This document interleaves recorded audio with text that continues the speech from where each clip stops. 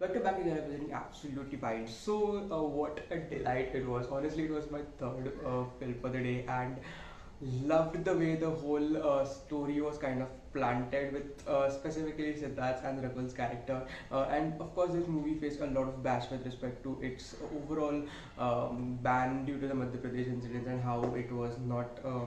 Technically in the form of relating towards God, but it was an absolute a kind of a light-hearted movie which we kind of needed this Diwali.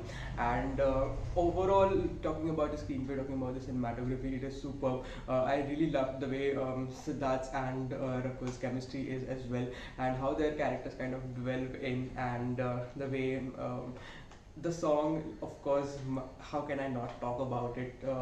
Manike Mate, I'm really not sure how to even pronounce that, but it was not that much necessary to have made its remake and to be portrayed in the whole movie again.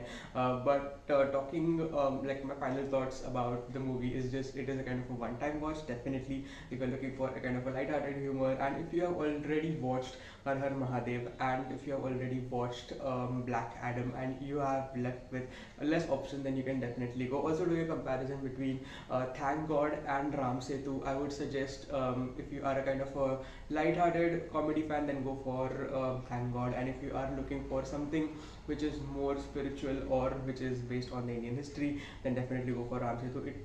It has kind of little bit off because of the storyline, which I think about, but at the end, it is an amazing. Treasure to watch because it is shot specifically at Dhanushkodi and how that entire area is. But talking back about Thank God, it is an absolute light-hearted comedy. So do let me know thoughts in the comments below, and please subscribe if you haven't subscribed yet. Let me give you the next video.